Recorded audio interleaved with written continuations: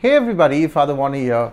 We continue our study with the Gospel of Mark, and today is Wednesday of the 9th week in Ordinary Time. Our text is taken from Mark chapter 12 verse 18 to 27. Again, I want to begin by saying read the text. Read Mark chapter 12 verse 18 to 27.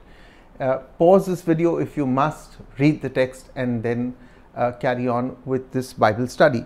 So very quickly, we are in Holy Week. This text is situated in Holy Week. We have seen that Jesus has been attacked by the religious establishment of his time, the Jewish religious authorities.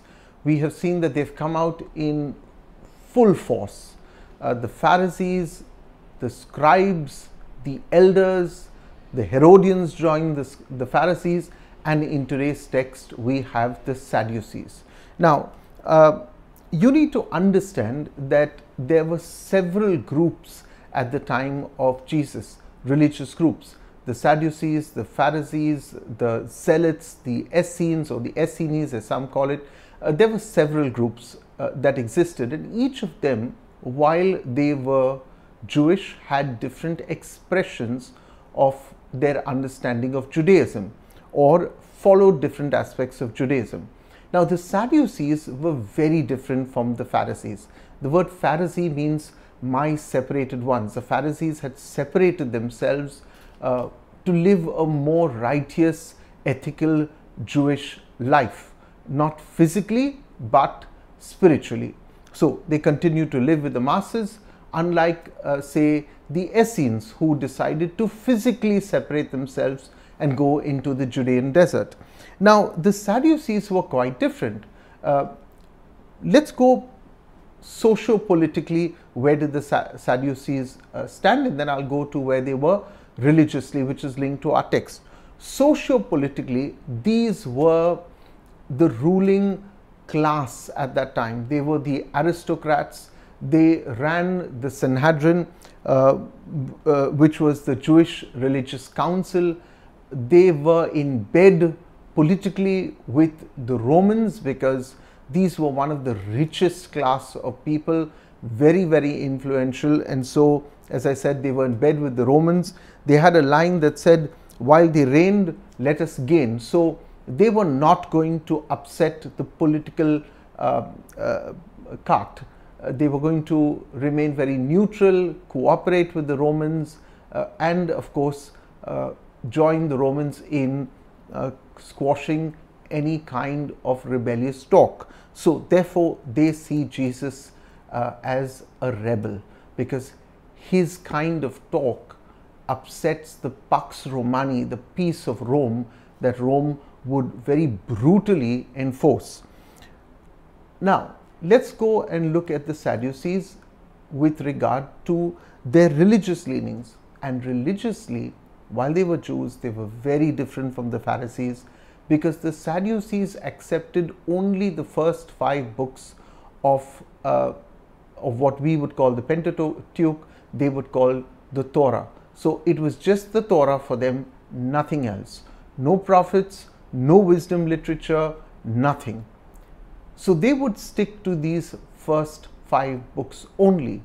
And herein lies their problem, because they are now going to reject the resurrection. They're going to reject spirits. They're going to reject angels, because the Torah is silent on the resurrection. Now, it's very interesting.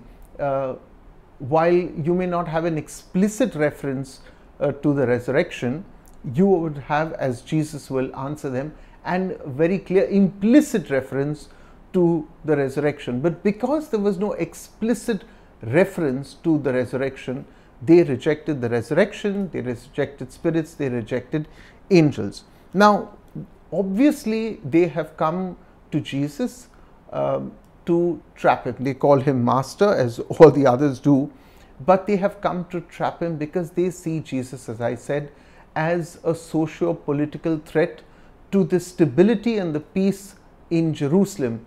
And it was to their advantage to keep Jesus in check, so that their business, their wealth, their position, their standing was maintained. So you can see they have their own agenda going. It's not for the love of the nation, it was really for their own personal gain and their own personal love. And they come to Jesus with a question on the resurrection. Obviously, they are making fun of him. So they bring him this bizarre case of, they say, Master, we have it from Moses in writing, that if a man's brother dies leaving a wife but no child, then the man must marry the widow to raise up children for his brother. Now, what is this? This is called the Levirate law. Levir means brother-in-law, and you'll find the Levirate law in the book of Deuteronomy chapter 25 verses 5 to 10. Let me explain the Levirate law to you, and you'll see how they take the Levirate law and they link it to the resurrection and put a bizarre hypothetical case to Jesus. So what's the Levirate law?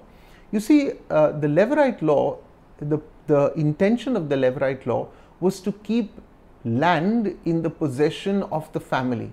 So if a man gets married and he dies without a son, the widow could marry somebody else and that land could then move to another person.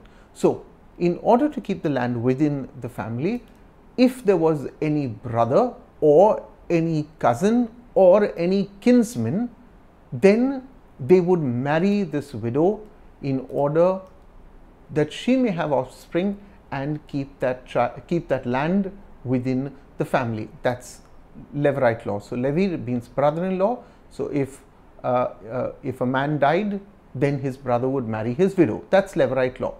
What they do is they take the Levirate law and they take it to a ridiculous level. A woman, 7 brothers, that she marries all the 7 brothers, they all die, leaving no child. And now they ask the most ridiculous question: whose wife will she be in the resurrection? The first, the second, the third, or the 7th? And you see, I said this yesterday, you ask Jesus a stupid question, you're going to get a stupid answer. And Jesus answers them the way they need to be answered. Jesus said to them, is it not the reason why you go wrong is because, one, you are ignorant. He says, you understand neither the scriptures nor you understand the power of God. So you have not understood anything. I mean, you may be in a position, you may hold great titles and positions in society, among the Jews, but you are ignorant. You don't even know your scriptures well enough. Now, if Jesus has to argue with them, he has to argue from the Torah. Remember, because this is the book that they will accept. They come to him and say, we have it from Moses in writing. The reason why they say we have it from Moses in writing, because the first 5 books of which are called the Torah are attributed to Moses, that Moses wrote these first 5 books. That's why they say we have it in writing from Moses. So Jesus has to answer them from these first 5 books. And Jesus answers them from Exodus chapter 3 verse 6, where he says, look at the incident of the burning bush. And Moses is there in the presence of God. And what does God say to Moses? I am the God of Abraham and the God of Isaac and the God of Jacob. Now, here's the point. If there was no resurrection, then God would not have spoken to Moses in the present tense. He would have said, I was the God of Abraham and of Isaac and of Jacob, who are all dead.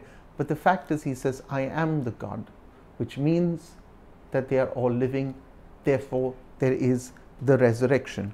So Jesus has answered the Sadducees, but there are, obviously, as we're going to see tomorrow, there's going to be one more controversy that is going to be brought to Jesus. It's an ethical question or confrontation that is going to be brought to Jesus on which is the greatest commandment, also brought by a scribe. So 4 confrontations with Jesus in the temple, and Jesus defends each one. Now, I want to make a point here. You see, Jesus knew his scriptures very, very well, and so should we. And very often we get bogged down because of the lack of our knowledge for scripture. I know somebody's been writing to me and saying, Father, is there any scripture class in Bible class in the city of Mumbai? And the only thing I could think was the ministry of the word at Goregaon Seminary. But here's what struck me. I think every parish should be having a fantastic Bible class, because every priest has been trained for about 4 years in the seminary on theology and scripture. And if we are trained, then we ought to be teaching in our parishes. You know, this is the weak link in all our parishes. I don't know whether it's in Goa and in Mangalore and in other parts in Kerala, but this is a weak link. The fact that we do not have active, we have a Bible cell. I'm often confused as to what these Bible cells do, except once in a year on Bible Sunday, which is now called the Word of God Sunday, you know, we will talk about scripture. This is not good enough. We are not taking scripture very strongly, and very often when our Catholics leave the church to join another group, what they really gain is the knowledge of scripture, very often misinterpreted. But hey, we are not even interpreting it. So why accuse the others of misinterpreting it? This is the mistake we are making. And authorities, I think the bishops need to take this very, very seriously, to ask why our priests are not teaching scripture day in and day out, because this is key. So while we may give our clergy a pat on the back on a lot of things, and I want you to encourage the clergy, I find this is a great lacuna. And this lack of knowledge of scripture is an extremely dangerous thing that we are experiencing in the Catholic Church.